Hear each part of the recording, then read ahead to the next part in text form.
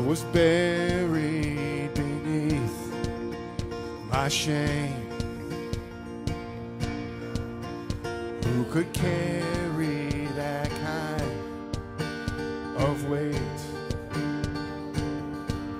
It was my tomb till I met you.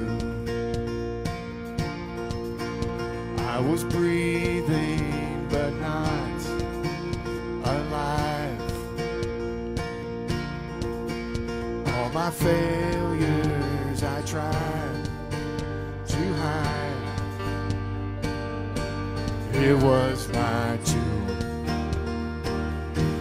till I met you. You called my name and I ran out of that grave, out of the darkness into your glorious day. You called my name and I ran out of that grave, out of the darkness into your glorious day.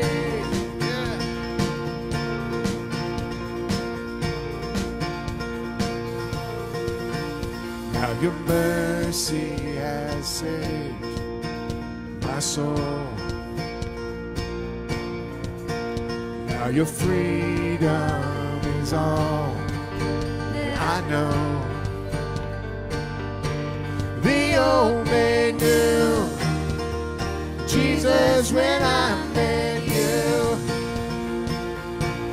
You called my name and I ran out of that grave,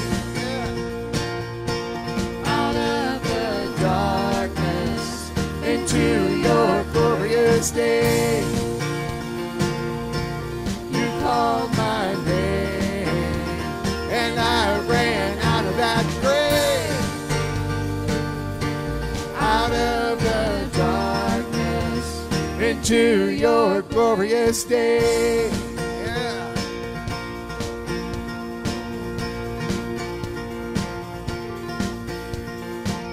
I needed rescue, my sin was heavy, but chains break at the weight of your glory.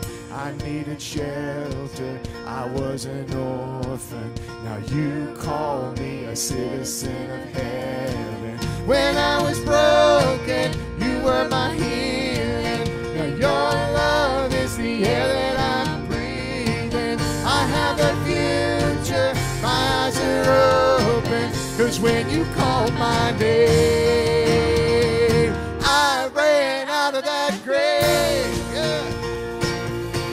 out of the darkness into your glorious day. You called my name and I ran out of that grave, out of the darkness into your glorious day.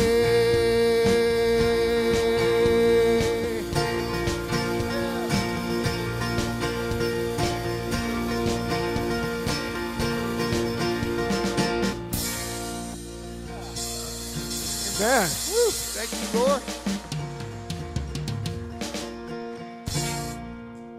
Amen. You may be seated. Great start. Nice shirt. Thank you. You have a nice shirt as well. It's like we planned it. Good morning. So good to see each and every one of you today. It's good to be back. Thank you. Yes. You can. How was it? How was it? Yeah, how was it? It was great. Was it? It was great. Arizona is awesome. You can pull out your weekly planner. Just take a look at that real quick. We have a couple of exciting things. We are in March Gladness, and Sean's going to come up and talk to us about that in just a second. But baptisms. We're planning a baptism on Palm Sunday, which is March 28th. So if you'd like to be baptized, you can fill that out. I believe it's on your green card. Yep, it is right there on the back. So if you'd like to be baptized, you can fill that out, leave it in the offering plate in the back, and we will be glad to baptize you. Also, another thing I want to announce is Wednesday, youth. We are starting up a new series. We headed out of the Frying Pan series, which was awesome, but we're heading into a new series, so make sure you're here Wednesday at 7, because this one I think is going to be good. It's going to be fun. So I'm looking forward to seeing each and every one of you, and there we go. It's on to you. Do you like my shirt as well, Matt? I do. I was just looking at that. I mean, That's a golf. It's a little. I mean, this was the most colorful thing I had in the closet. All right. Good morning, church. How are you this morning? Good. How many of you are familiar with the faith chapter in the book of Hebrews? Raise your hand if you're familiar with the faith chapter. It's in chapter 11 of Hebrews, and it's one of my favorite chapters in all of Scripture, because the faith chapter talks about, in the very beginning, I'm going to read it for you, so that if you're not familiar, it says in chapter 11, it says, "Now faith is the substance of things hoped for, the evidence of things not seen." The faith is the substance of things hoped for, and the evidence of things not seen. For by it the elders obtained a good testimony. Now you know what a testimony is, right? And without a test in your life, there is no testimony. Amen. Well, our forefathers had tests. It says, "By faith we understand that the worlds were framed by the word of God, so that the things which are seen were not made of things which are visible." You know, we have many, many things in our lives that we probably take for granted. And probably during this last year, would you agree that we probably have taken time to reflect a little bit more about the things we take for granted in our life more than any other time? And I believe that the faith of our forefathers who have paved the way, and that means the forefathers of our faith, it means the forefathers of this great nation that we live in, the forefathers of New Springfield Church of God, and I'm not being politically correct, but it's our forefathers and foremothers. You know what I mean? We talk about that in general. But when we talk about 122 years, 123 years as a church, those forefathers have paved the way by faith for you to be sitting in the very pew that you're sitting in this morning. When we built the New Springfield Church of God, this final edition, not final, but this current edition of the New Springfield Church of God, the building, we are the church, but the building, right here where Aaron is sitting and Shannon, everybody, who knows what we did on the concrete floor underneath you? Ron and Laura, are you standing on Scripture, sitting on Scripture? We're standing on the Word of God. We are standing on the Word of God, and that's a figurative thing, but it's a literal thing too. But we're standing on the Word of God, and our forefathers before us had great vision. And what was interesting is that if you turn to chapter 11, verse 13, it says that our forefathers, they all died in faith, not having received the promises, but having seen them afar off, were assured of them, embraced them, and confessed that they were strangers and pilgrims on earth.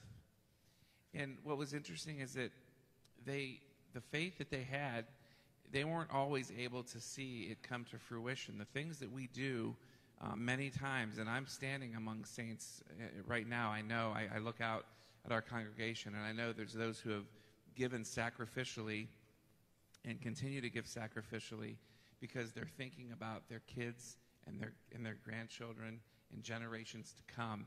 And so when we talk about March Gladness, you know, it's great to have a theme. It's great to have a fancy board out there with the numbers on it. The reality, though, is that you're making an investment by faith in what God is doing at New Springfield Church of God and how we are reaching the community, and we are discipling, and we are growing. We are the church. And so I want to encourage you that whether you're here for the first time today, whether you're here and you're a regular, whether you've never given to it, be a part of, pray about being a part of the future of the New Springfield Church of God so that 50 years from now, there may be a child or grandchild that's sitting here that is a beneficiary of the New Beginnings preschool, right? That somebody, Renee and Ted and many, even before that, had a vision for. Now we're seeing God answer those prayers, and we have kids that are going to be discipled because of that. So take part in being a part of. We are literally 8 or 9 months away from being debt-free at this church, which is absolutely incredible, and we're going to celebrate that. But be a part of it in any way you can, small or large. There's no small part. The woman that gave her 2 mites gave more than the one that had maybe a lot more to give, but it was all about the heart. So I encourage you to do that this morning. I want to offer up a prayer for us this morning, just for our service and just in regards to our future. Heavenly Father, we thank you this morning, Lord, that you are sovereign and that you are God and that you love us and that you are so gracious and so good to us, even when we don't deserve it, Lord. We thank you for that grace. Lord, we thank you for the saints that have gone before us. Lord, let us learn from their faithfulness. Let us learn, Lord, that it's not always the things that we see that are the things that are most important. In fact, your word teaches us that it is not the things that are seen, but the things that are unseen, because that's where our faith grows. Help us to have faith, Lord, to take out a step out when we feel nervous or we feel uncomfortable, and know that you are right there with us, that you are holding our hand, Lord, that you have proven yourself to be faithful again and again and again, and that you will do so because you are a faithful God. Lord, we love you. We thank you for this church. We thank you for those that are here this morning, those that are listening, those that are watching. Lord, we ask that you would move our hearts this morning, that you would stir up a hunger in us this morning for you that we have never felt before, Lord. That we would be salt and light in the world that so greatly needs hope in a time of hopelessness. Lord, we're thankful for the filling of your Spirit that allows us to do that. Lord, that we are ambassadors for you, and we're grateful for that opportunity. Lord, we ask that you be with our service this morning. Lord, that we put away all of the things that maybe we brought in here this morning, the distractions, the things, Lord, that would take us away, that the devil would want to distract us from worship this morning. We want to put those aside. We want more of you this morning, Lord. We love you. We come with grateful hearts and ask you to be with us this morning. In your precious and holy name we pray. Amen. Amen. If you stand, just give God praise.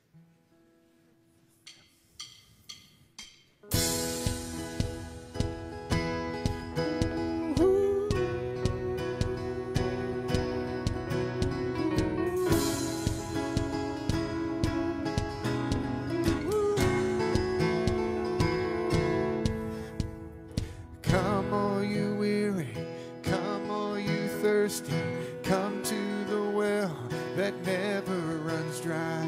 Drink of the water, come and thirst no more.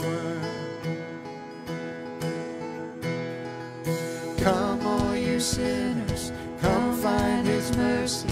Come to the table, he will satisfy. Taste of his goodness, find what you're looking for. For God so loved the world that he gave us his one and only Son to save us. Whoever believes in him will live forever.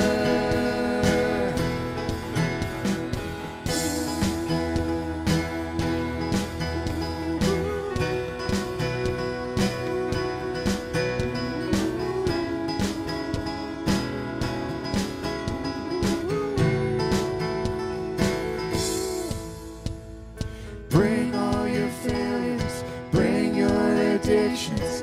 Come lay them down at the foot of the cross. Jesus is waiting there with open arms. Sees open arms. For God so loved the world that he gave us his one and only Son to save us. Whoever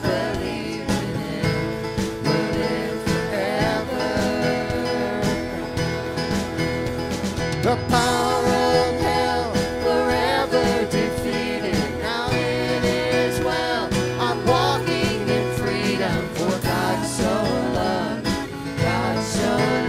the world. Yeah. Praise God, from whom all blessings flow. Praise Him, for the wonders of His love. Praise God, from whom all blessings flow. Praise Him, for the wonders of His love. For God so loved the world that He gave us His one and only Son to save. For God so loved the world that He gave us His one and only Son to save us. Whoever believes in Him will live forever. Yeah. The power of hell forever defeated. Now it is well. I'm walking in freedom. For God so loved the world. Yeah. Bring all your failures, bring your addictions.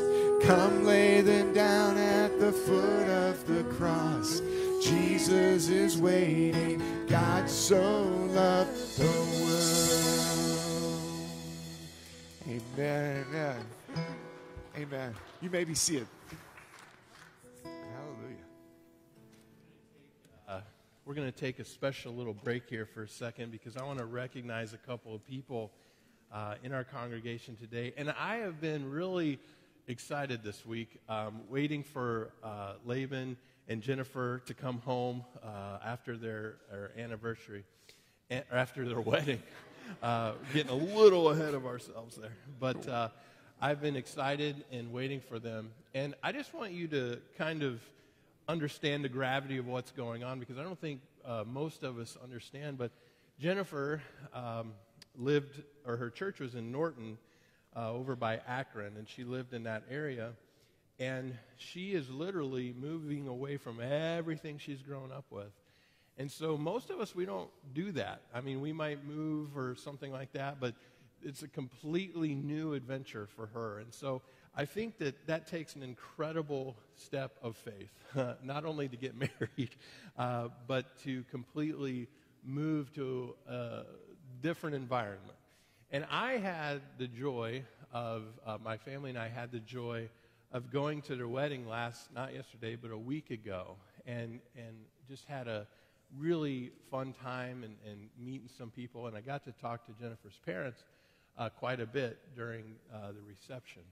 Well, her mom told me this story that if Laban had told me before, it went in one ear, I don't remember hearing it. I mean, he might have told me, I don't know. But I'm going to have they have no idea.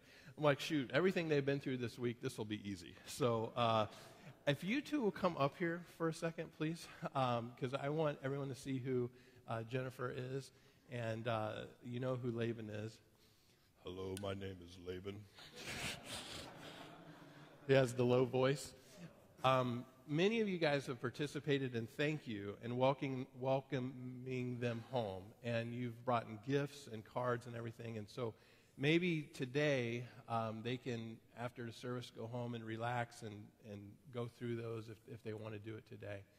But your mom, Jennifer, told me this story, and this is talk about putting her on the spot. Maybe Laban can tell it if Jennifer doesn't want to. But it was about a blue butterfly.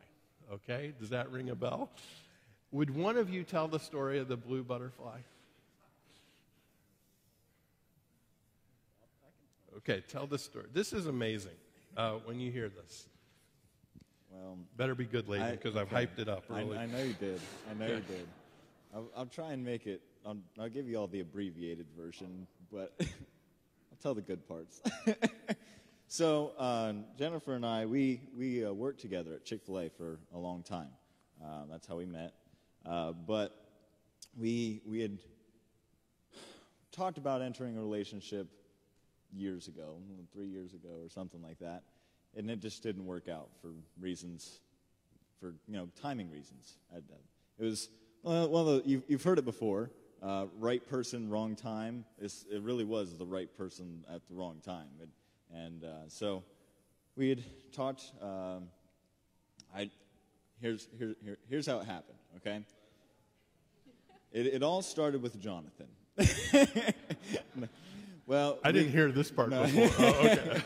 No, it started when Jonathan reached out to me about taking the position here as your youth pastor, and so that was when I decided that I was going to move on from the Chick-fil-A life and move out here to be your youth pastor. And I'm a very reflective person, and so when I was leaving, I was really reflective of my time at Chick-fil-A, and there was just one person that I just couldn't. It didn't feel right leaving, and I didn't know what exactly that meant. So we met, we talked, and we talked about possibility of entering a relationship again, and so she told me to pray about it, and so I prayed about it, and I did some homework in the Word and watching every sermon series on relationships I could think of, and she gave me a few suggestions as well. But she came back from a vacation that she was on, and we decided to meet and talk. And she was sitting in her car before we went on our little walk that turned into a 5-mile hike up hilly roads and all that good stuff. But she was sitting in her car, and she said, "Lord, I don't know about this. If you could just send me a sign, I would really appreciate that. Just show me a blue butterfly." And she kind of went back and forth with whether that was okay or not, and she ultimately said, "Lord, I just leave it in your hands." And so we were on a walk talking about relationships and what I felt the Lord leading me, and sure enough, this blue butterfly comes up and it just smacks her right in the face.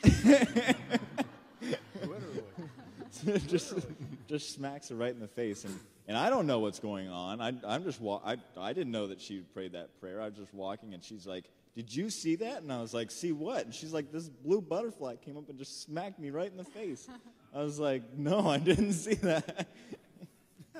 But we got to the end of our walk, and we sat down, and we talked it over, and we prayed about it, and that's when we decided to enter a relationship together, and there we go. That's the story of a blue butterfly. That's good. Yeah. So a couple weeks later, they got married. It was not enough. I'm teasing. So isn't that a neat story of faith and stepping out? And that lets you know of Jennifer's heart a little bit more, which I've come to love and respect. So I appreciate both of them, and I am glad they're here and a part of it and part of things. And we'll let you off the spot now. So thank you for being here and coming and being a part of things. So.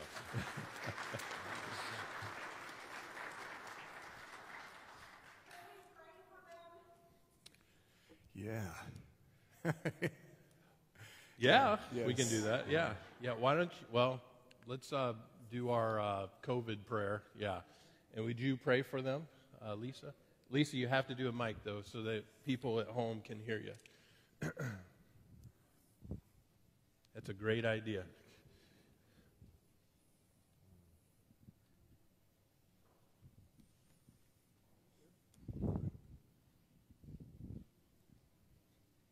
Hi, Jennifer. Hi, Laban. I'm Lisa. I've not met Jennifer or Laban face to face, actually, so this is good. We're going to pray. Father God, I thank you so much for the institution of marriage. I thank you, God, that you designed that you would place one man and one woman together. And Lord, we pray for this couple here, Father God. Lord, we pray for Laban and Jennifer that you would bless their marriage. We pray, Father God, that you would draw them closer to you, for as they are drawn closer to you, they are drawn closer to each other. We pray for their ministry. We pray for their relationship.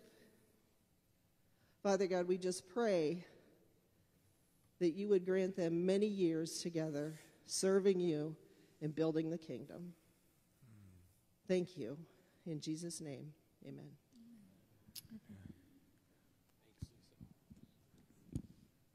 Nice. Thank you, Lisa. I like that spontaneity. Anybody else need prayer? Or maybe an unspoken? Raise your hand if you have an unspoken. Thank you, Jesus. God, he sees them. He sees them.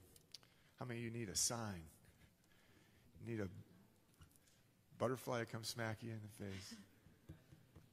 I've heard a lot about butterflies. I think of Becky talking about a butterfly with her dad. Or was it your mom? One of the two. Yeah, love this. Just as quiet.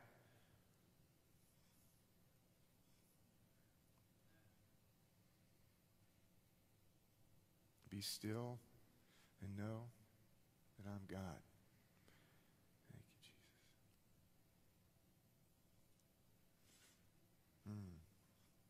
Father, we lift up those that raised their hand that had an unspoken request. You know them. You're deeply concerned about them. We just figuratively lay them at your feet. Our cares, our concerns, our worries. Oh, you're big enough to take care of them, God. We give them to you. I want nothing to inhibit our time with you now, our worship of you. Clear the space, clear the air that we breathe right now in the space we have with you.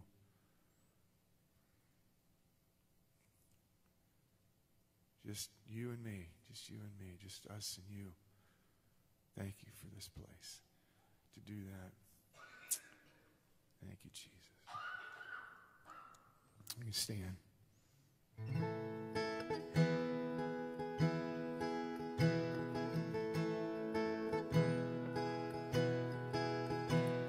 Oh, I searched the world, but it couldn't fill me. A man's empty praise and treasures of faith are never enough. Then you came along and you put me back together,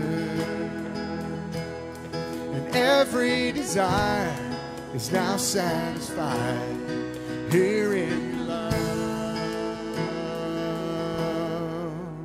Oh, there's nothing better than you. There's nothing better than you. There's nothing. Nothing is better than you.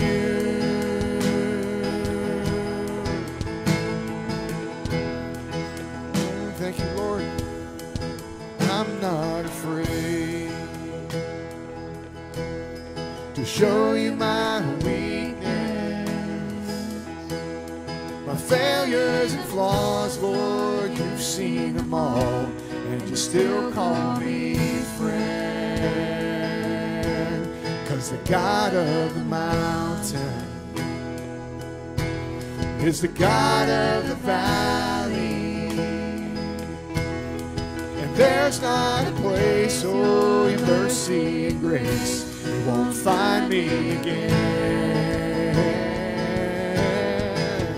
Oh, there's nothing better than you. There's nothing better than you. There's nothing, oh, nothing is better than you. Oh, there's nothing better than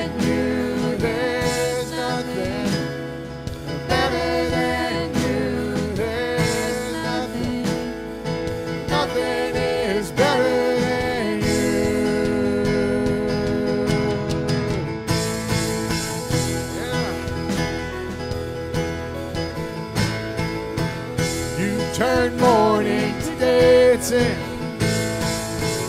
You give beauty for ashes. You turn shame into glory. You're the only one who can. You turn graves into gardens.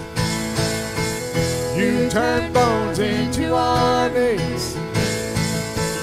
You turn seas into highways. You're the only one who can. You're the only one who can.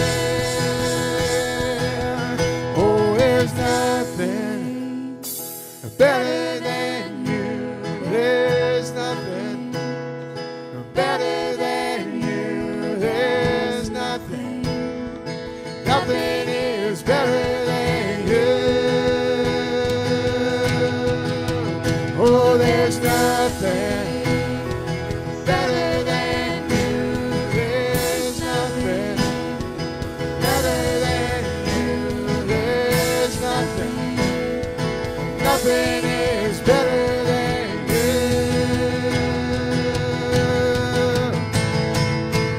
You turn mourning to dancing. You give beauty for ashes. You turn shame into glory. You're the only one who can. You turn graves into gardens. You turn bones into armies. You turn seas into highways. You're the only one who can. You're the only one who can. You're the only one who can. Woo, yeah.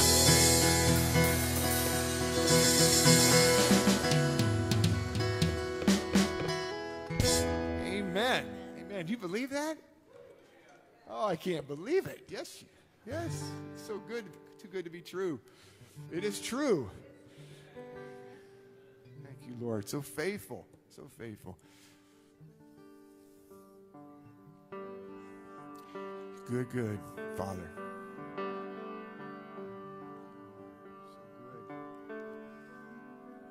Oh, I've heard 1,000 stories of what they think you're like, but I've heard the tender whisper of love in the dead of night, and you tell me that you're pleased and that I'm never alone.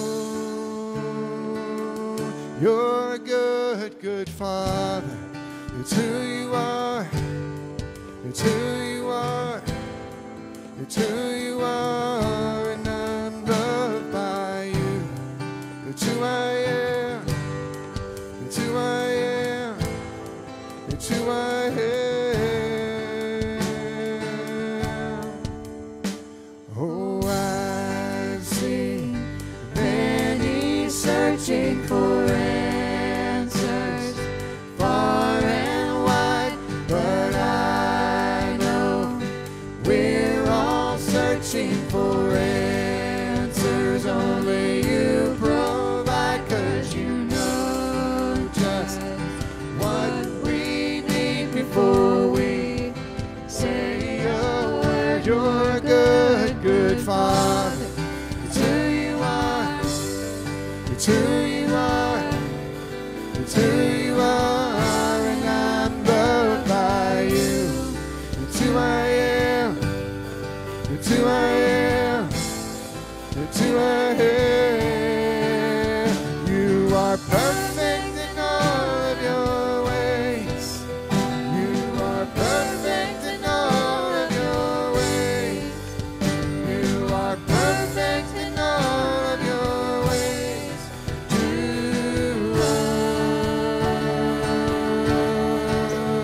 You are perfect in all of your ways.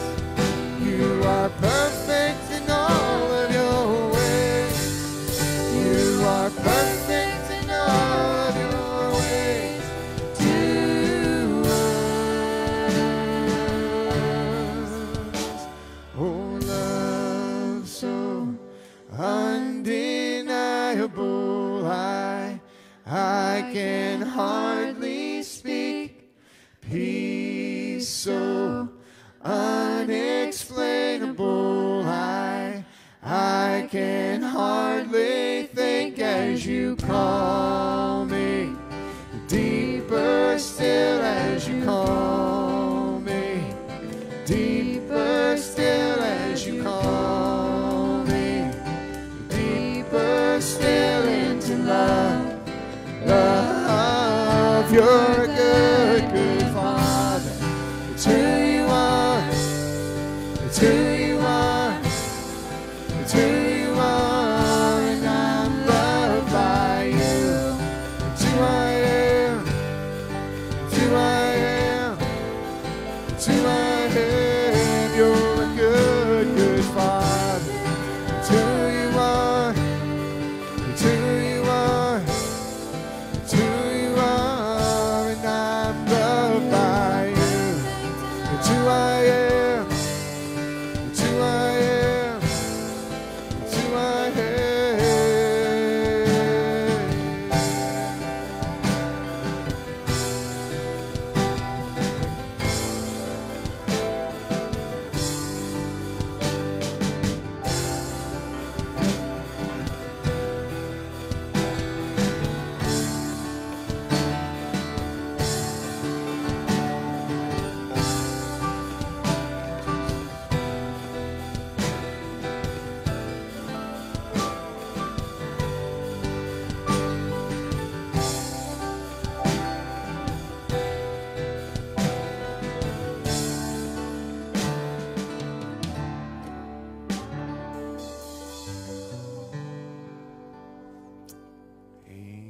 Amen. Everyone said, amen. You may be seated.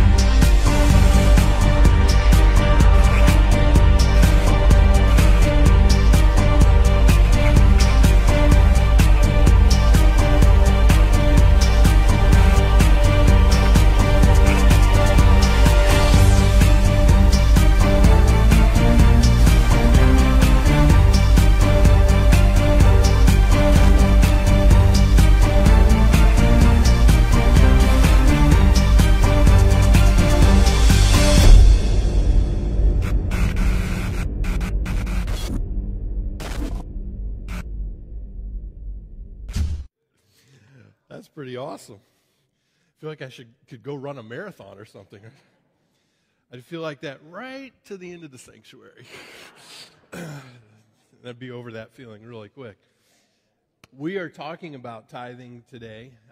We talked about finances and that last week as well, and we're continuing on with that today and being good stewards and what that looks like and everything. And I just want to start by, I told a syrup story last week, if you guys remember that, and that God even blesses with syrup. Do you guys, anybody remember that? Okay. So if you remember that story, and the reason we need so much syrup, just by the way, or syrup, or however you say it, is because my wife makes incredibly good pancakes, okay? And gluten-free pancakes on top of that. In fact, I would rather have Jennifer's gluten-free pancakes than normal pancakes, all right? That's how good they are to me. And not only does she make them most Saturdays, but also I get a container for the whole week. So all week I can warm them up and do that. So that kind of gives you an understanding of why so much syrup is needed and how that becomes valuable currency in our house, right? So anyway, you remember the story and how, we ordered it, it got lost. Jennifer called Target or wherever we got it from, and they said, hey, we'll send you more, and if the first 2 come, don't worry about it, right? You can have all 4. Well, God bless the Holloway household because they all came, all right, and we got to keep them all. So I told that story last week. So I come into my office Monday, and guess what was on the doorstep? Oh, yeah. The exact kind that we get. These are bigger jugs than I've ever seen in this before, but someone found them on Amazon. I don't know. They sent it as a gift, so I don't know who did it. I've asked a couple of people that I thought might do that, but blessings, folks. That's all I can say. They're so heavy that I can't even hardly hold them up, which goes back to the marathon comment. But anyway, they're so heavy, and a couple of you said, hey, my grandkid heard your story, and I think the Vickers, Lily heard me talking to her, told Ted, we have got to take him some syrup, all right? And Ted makes it with his own trees, you know what I'm saying? So he makes it the real way. And I think, do you guys make it too? Because McKenna and I were driving by down Brungard Road yesterday. Is that little shack by the pond? Okay. And it dawned on me yeah, it's all over. People are making syrup. This is awesome. Had nothing to do with my sermon. It was going to happen either way. But I've just kind of put 2 and 2 together when I drove by yesterday because I saw Dick's truck down by this little shack, or what do you call it? Sugar shack. Woo. You go all kinds of ways with that. So we're going to read about some people in the Bible. If you want to turn to Matthew 25, and we're going to read about 3 servants. And I love, whenever I'm talking about tithing, I love to start with this story. Matthew 25. It's before the sheep and the goats. But Matthew 25, 14 through 30. Sheep and the goats start at 31. So Matthew 25, 14 through 30. Because it's not all, we're not going to put all that up here. So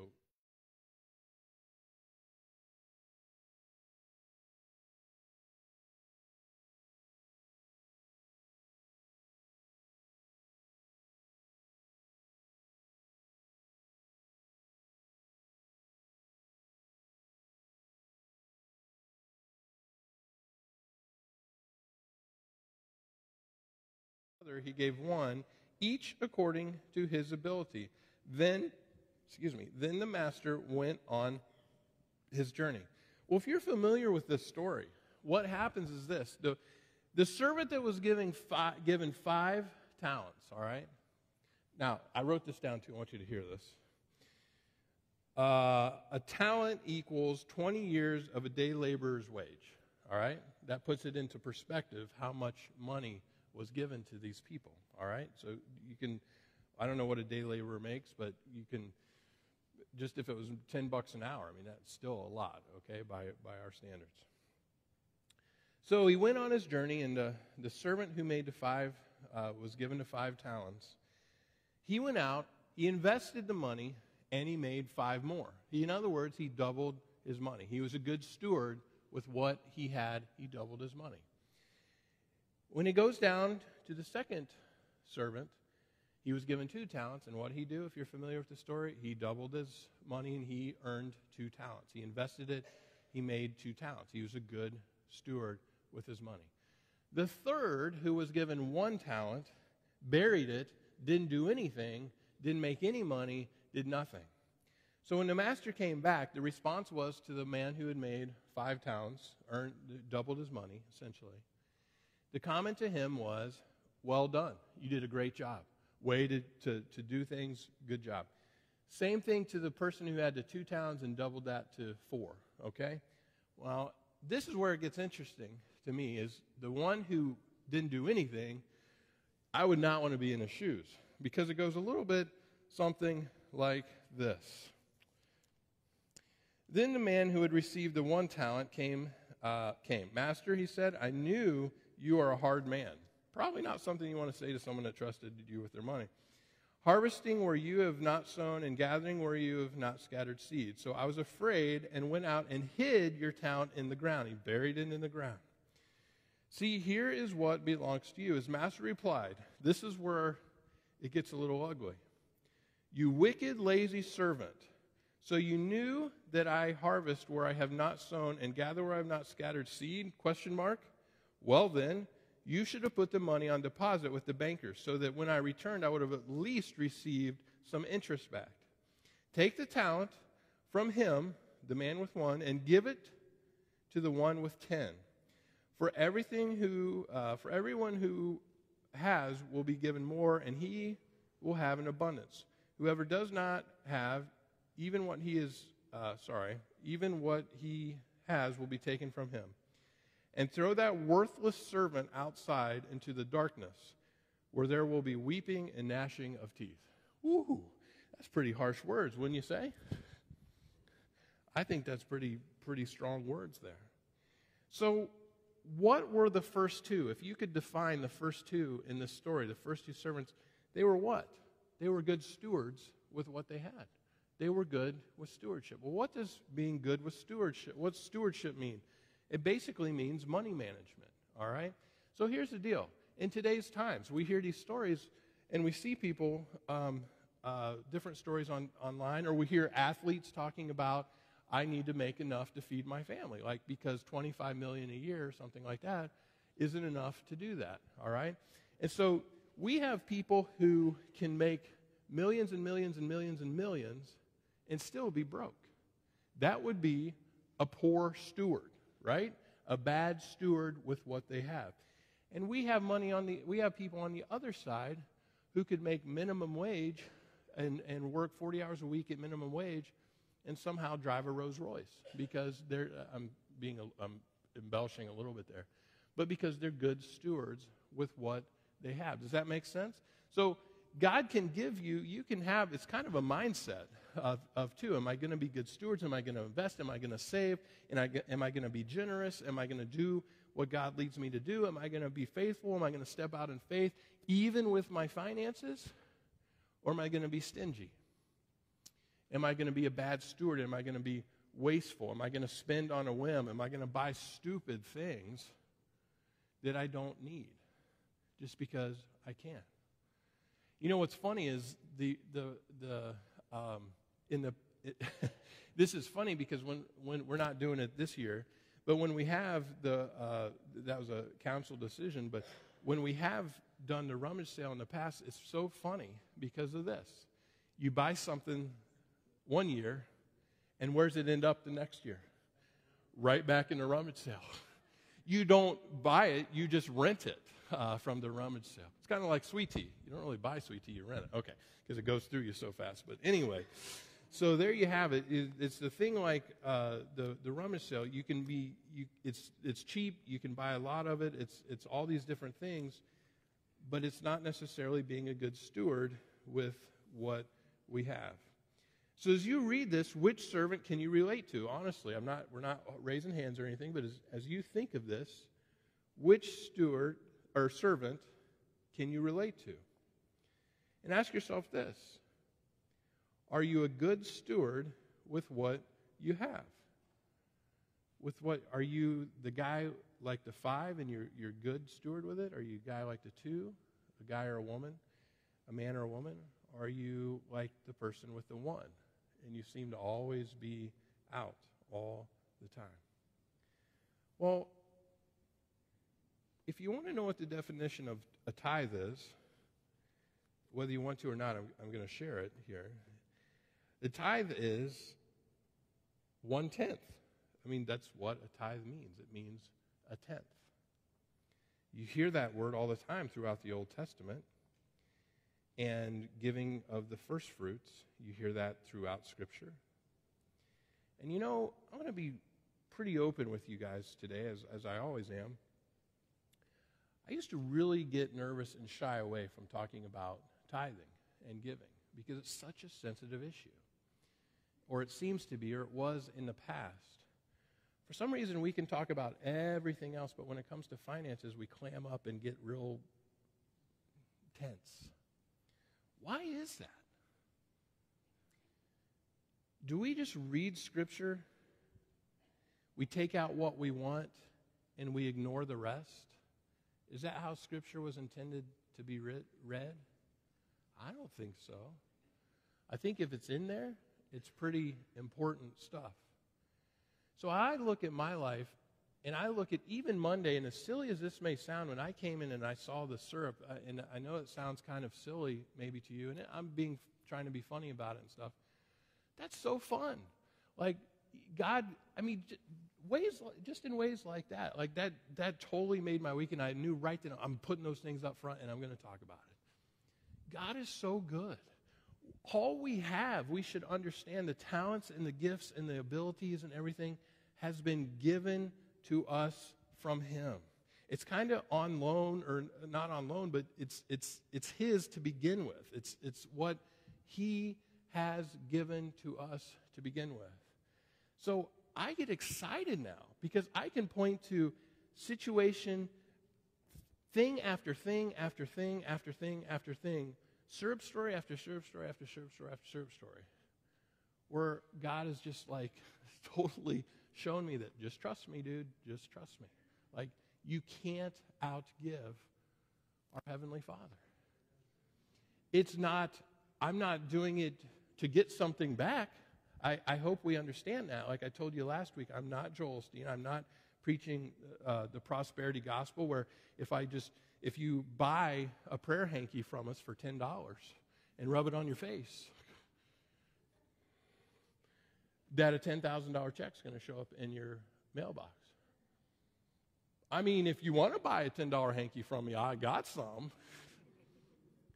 But I'm not preaching that. I sat and watched a pastor he was actually, and he believed this in his heart, explaining, and this is where the jet story gets, I always say I'm going to get a jet, jokingly.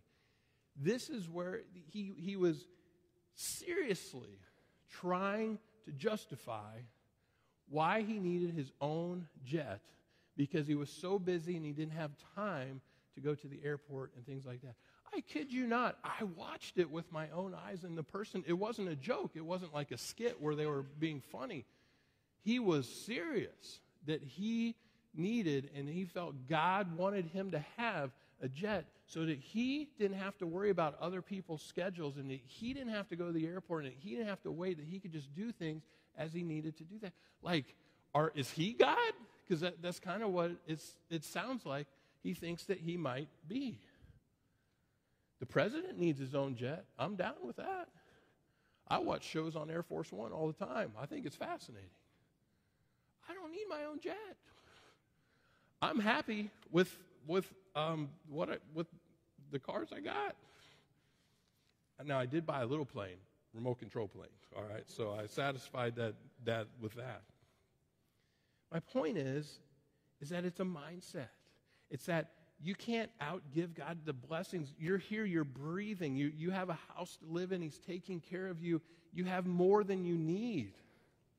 Malachi, when we talks about the tithes in chapter 3, verses 8 through 10, it says, Will a mere mortal rob God, yet you rob me? But you ask, how are you robbing me? And then the response is, in tithes and offerings. You are under a curse, your whole nation, because you are robbing me. Bring the whole tithe into the storehouse, that there may be food in my house. Test me in this, says the Lord Almighty, and see if I will not throw open the floodgates of heaven and pour out so much blessing, there will not be enough room to store it. I'm out of room in the pantry, people. I may put those out down in the basement and get a workout bar and use them as weights or something. That's not going to happen. They're going to end up on pancakes, I'll tell you that.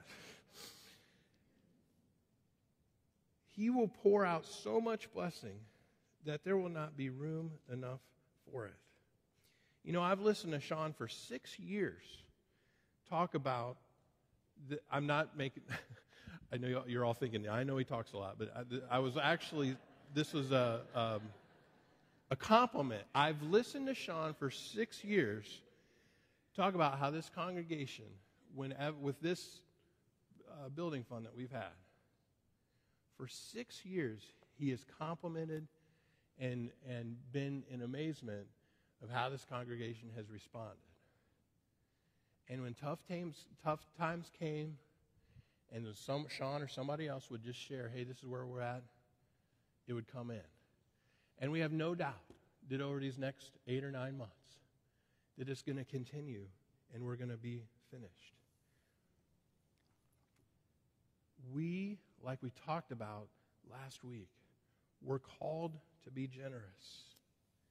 We're called to love people in need. We're called to be the good Samaritan when we see someone down and out. I was going to the RC store, remote control store. Yes, I have a little problem. But anyway, I was going there yesterday to pick up a part for Camden's truck, drive shaft, because we broke it on his. And I'm in, this would be the west side on Glenwood of Youngstown. It's called Austintown Hobby, so I'm assuming it's in Austintown. But I'm going down, it's not the greatest part of town, and I see this older guy. There's a telephone pole at the corner, this older white gentleman at the corner, and he was just holding onto the telephone pole. And I thought he was hanging something up, like I lost my cat, or, like you see by Coca's that Struthers and 170, someone's cat is always lost on that pole, I'm just telling you. I go by there every day, or a dog. I thought that's what he was doing. So I go in the hobby store, which is really fun. If you ever want to go, I'll take you. It's fun, isn't it, Cam? It's one of our favorite places. There's a racetrack in there. It's just really cool. So I go, and I'm waiting for my drive shaft because it's busy in there. Probably because everyone's getting their stimulus checks in there. Stuff like that. Being great stewards with their money. My part was $10, I'm just saying. We come back. I leave and I come back.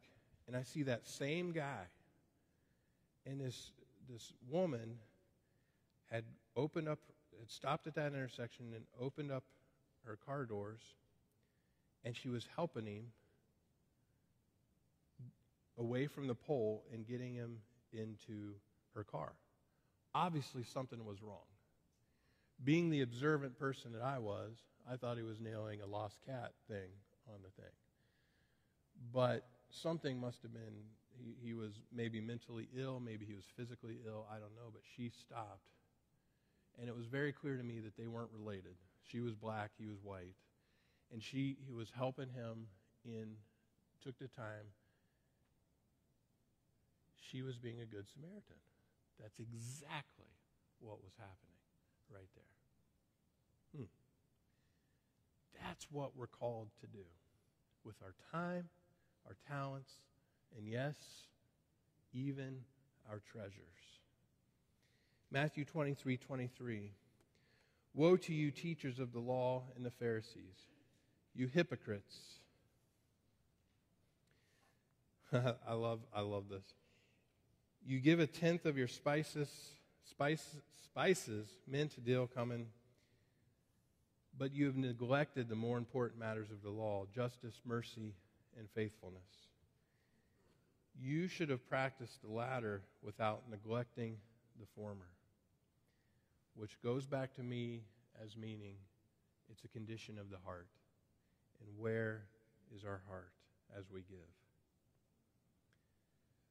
You see, just for definition purposes, I told you that what a tithe is 1/10.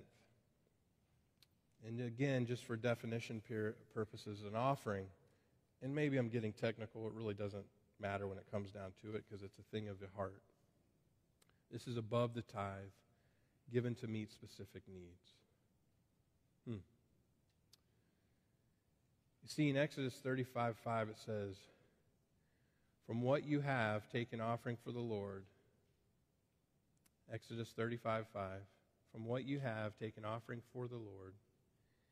Everyone who is willing is to bring to the Lord an offering of gold, silver, and bronze. In 2 Corinthians chapter 9, verse 6, remember this, whoever sows sparingly will also reap sparingly. Whoever sows generously will also reap generously. And then there's even a step farther that I just have labeled as sacrificial giving. This often means giving up things we want because we see that others have greater needs. You remember last week, if you were here, I talked about someone who earned $750,000 a year and decided to give $10,000 to a project that he wanted to start. That's not sacrificial giving. $10,000 is a lot of money. I get that. But if you're at $750,000 a year, you're 10,000's, yeah, it's not that big of a deal. And this gentleman got a lot of praise for that, which made me a little bit, I don't know if I was jealous or mad, but I was just frustrated. Because I see people, actually their lives are changed because they're so generous. They drive older cars. They do things that they live well below their means because they have a heart for others and they take care of others. They're good Samaritans. Man, I'm just telling you, and you're going to think I'm crazy if you haven't experienced this, and if you haven't experienced it, I hope you do. The joy that you receive when you step out and you give sacrificially, and you see how the Lord takes care of you in the long haul, I just can't even explain it. I'm not saying to be stupid with things, but I'm just saying to joy. This brings me joy, as silly as that sounds. I get a kick out of this. I think it's one of the coolest. Whoever did this, you can tell me or you don't have to tell me, but whoever did this, I just get a kick out of that. I think that's so fun. Good sense of humor. Maybe I'll bring some pancakes and we can warm them up some morning.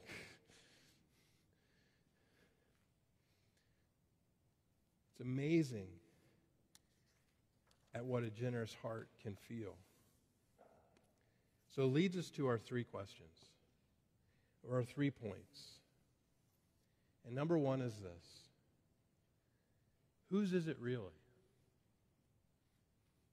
Whose is it? Okay, I'm glad you answered. I'm a little surprised. Thank you. It's God's. Romans 11:36.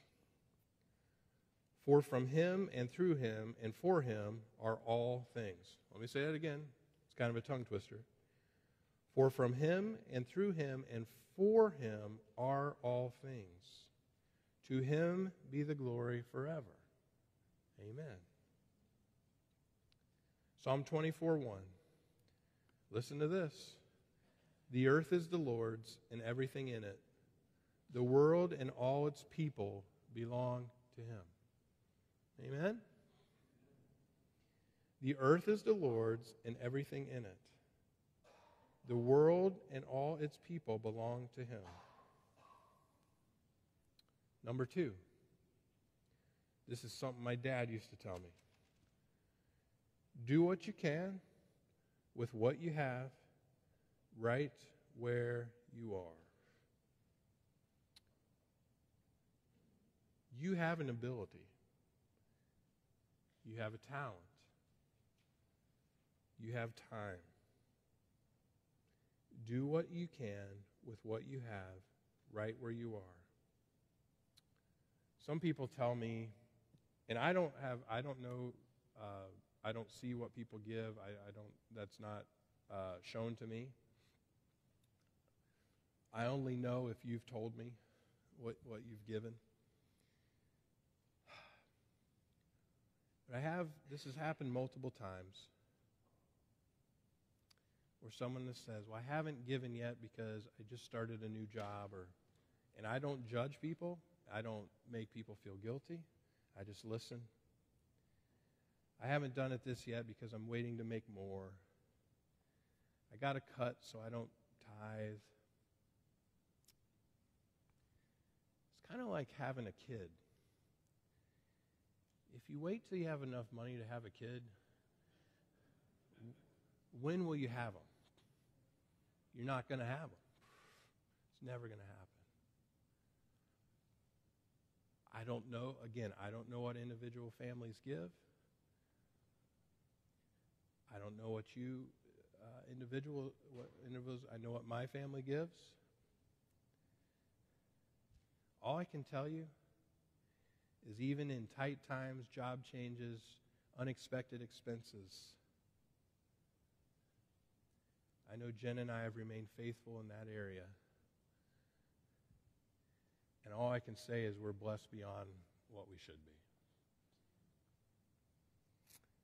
So you can mark that up as a guilt trip from Pastor, or you can take a serious look at yourself and ask God what you need to do with the things that you've been given.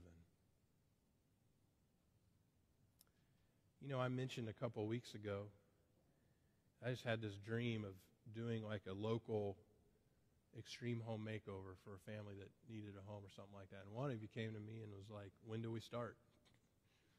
I thought that was pretty cool. You know, I read the average Christian gives 2% of their income in tithe.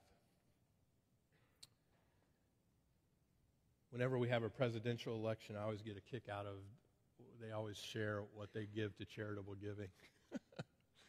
I'm laughing because it's laughable, especially when politicians want to give a lot of things away, but they don't do that themselves. I just find that laughable on both sides. Maybe I just lost some of you on that. I hope not, because they might do it for votes. I do it because God has shown me what love is, and I believe in that love of His, and I want more people to experience that love of His.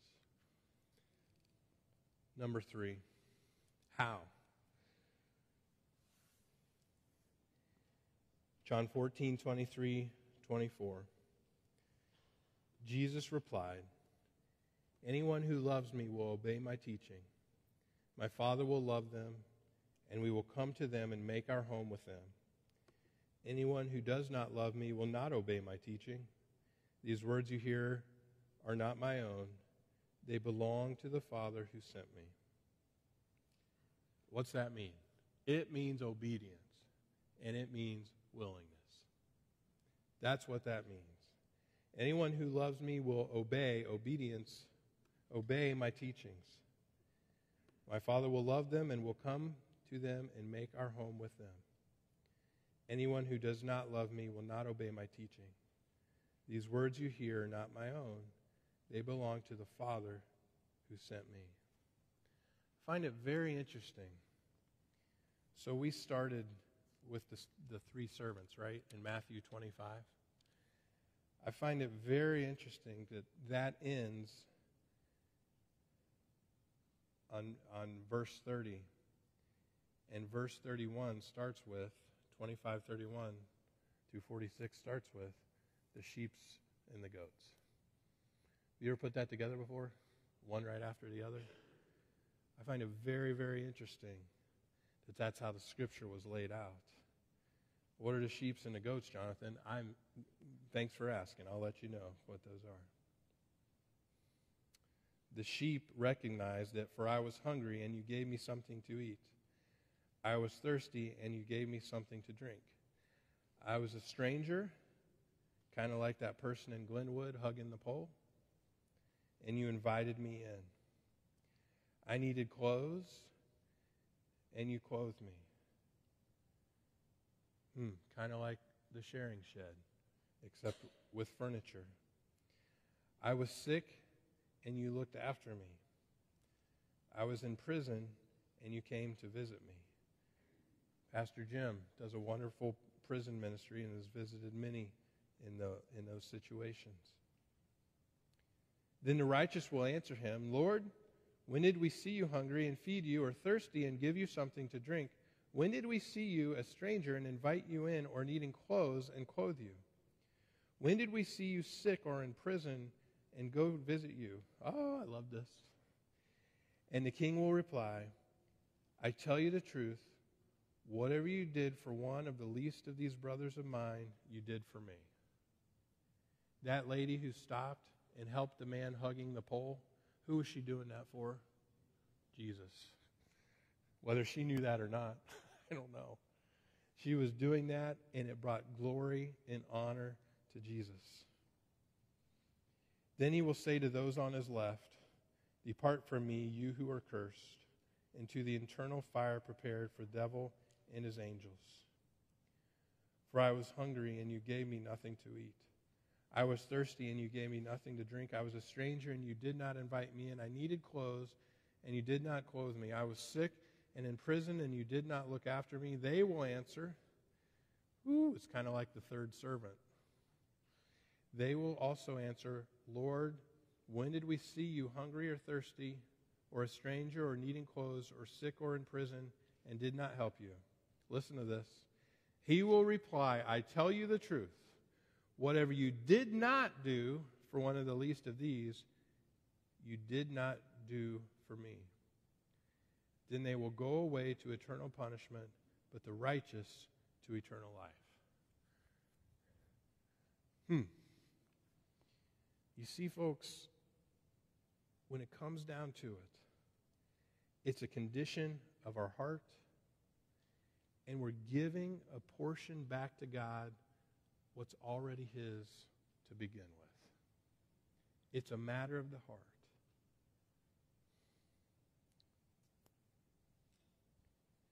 I'm telling you, when we start to experience these things, even a bottle of syrup that brings joy to your crazy pastor, little things like that start to just blow up in your mind to big things. You know, this year was a fantastic, fantastic year for us. Terrible in the fact of loss of human life, dear brothers and sisters that we lost. Wonderful in the fact of the doors that were opened. You see,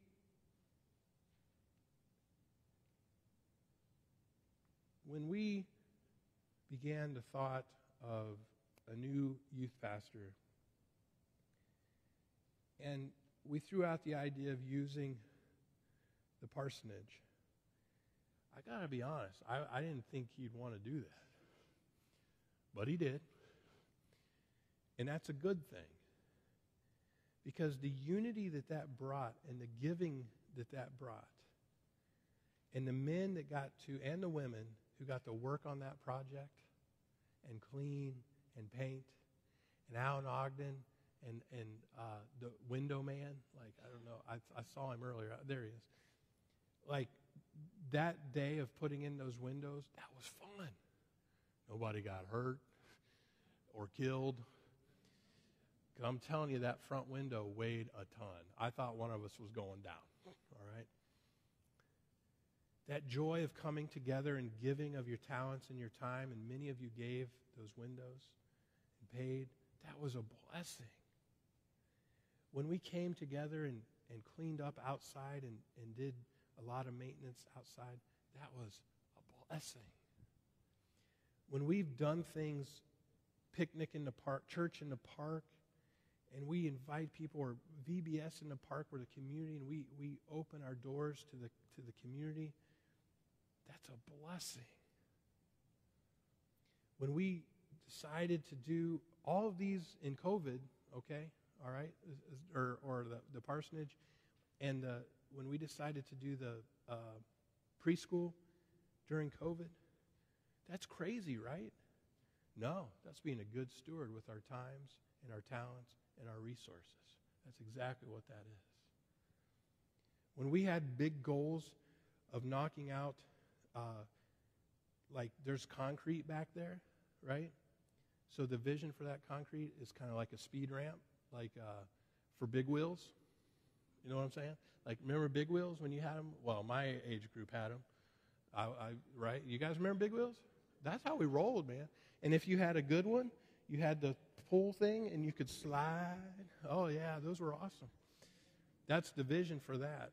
And we had concrete that was like this, kind of like Unity Road for Big Wheels, okay? That's what it was like. And then we were like, we'd like to get rid of that. And guess what? The Wary said, okay. Remember the excavator that I used?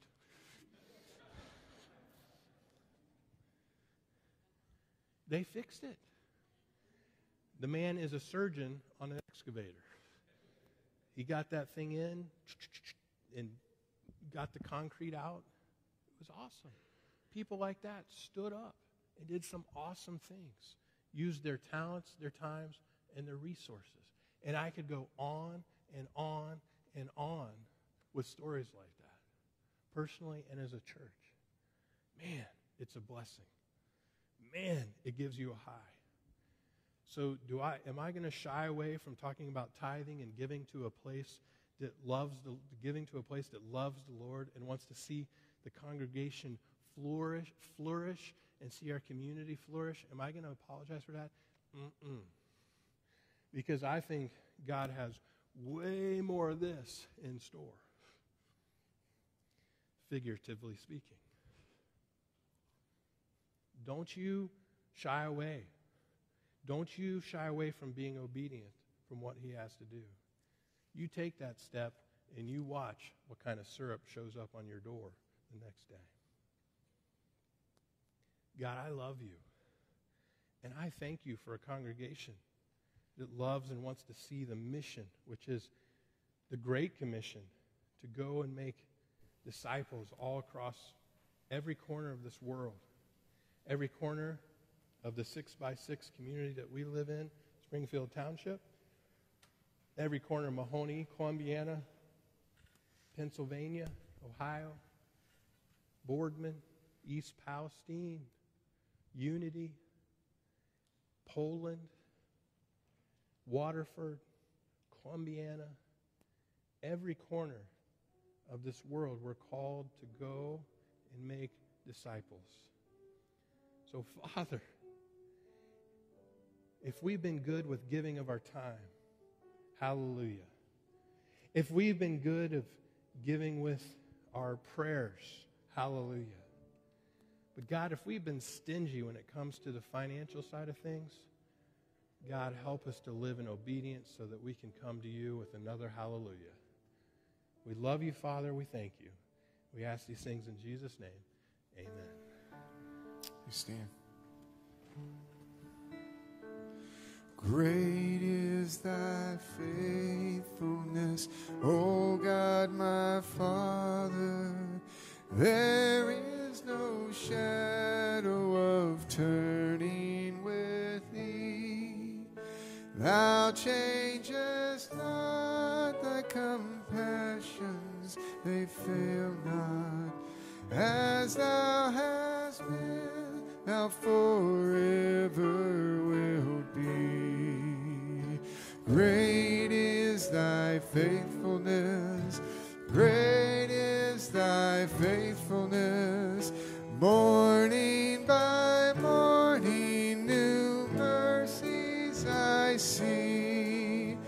All I have needed, thy hands have provided. Great is thy faithfulness, Lord, unto me. Summer and winter and springtime and harvest, sun, moon, and stars in their courses above, join with all nature in manifold witness to thy great faithfulness, mercy, and love. Great is thy faithfulness, great is thy faithfulness. faithfulness. Morning by morning, new mercies I see. All I have needed, thy hands have provided. Great is thy faithfulness, Lord, unto me. Pardon for sin and a peace that endureth. Thine own dear presence to cheer and to guide. Strength for today and bright hope for tomorrow. Blessings all mine with 10,000 beside. Great is thy faithfulness. Great is thy faithfulness. Morning by morning, new mercies I see. All I have needed, thy hands have provided. Great is thy faithfulness, Lord, unto me. Great is thy faithfulness, Lord, unto me. Amen. Amen. I have a little update for life classes for you. Today it'll be the same as it has been. All the adults will be in here. Starting next week, I talked with Alan Rupert. He is going to come. They're ready, prepared to come back, and he's going to be teaching his class. So all of you in Alan Rupert's class that would like to participate, his class will be in the red room, which is across from the bathrooms. Why is it called the red room? Because it has red carpet. So that's that room. And then Alan Ogden's class will be in the fellowship hall next week. And we're going to play it by ear as to location. So stay flexible, and this is just how it's going to be.